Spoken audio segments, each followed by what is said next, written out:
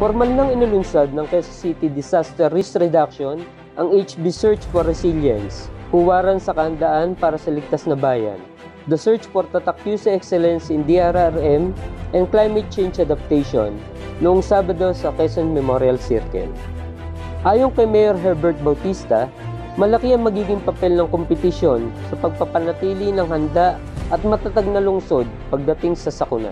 Itong paglulunsad natin na ito, ng programa na ito, ay mas marami tayong mahikayat, natuturuan, at mas maraming ganap na marurunong pagdating sa larangan ng disaster risk reduction and management tungo sa isang objective ng lahat na nagtatrabaho sa provincial government at sa barangay governments na may tatag natin ng isang resilient, matibay, matatag na lungsod.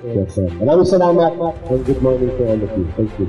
Kasabay nito, nagsagawa rin ng QC ng Resilience Fair upang maipakita sa ating mga residente ang mga aksyon ng pamahalang lungsod sa kahandaan sa sakuna. Nagtayo rin ng activity booth ang iba't ibang departamento ng QC, NGO at civil society organization sa QMC upang maghandog ng kaalaman sa kani-kanilang papel sa disaster response.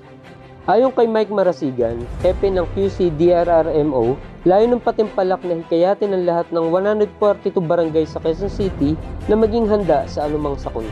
Ang ating syudad ay nanalo ng Gawad Kalasag Award for the last 3 years sa National Capital Region. So, ang instructions ni Mayor, dapat itong mga good practices na ginagawa ng syudad ay may cascade naman natin sa community sa baba.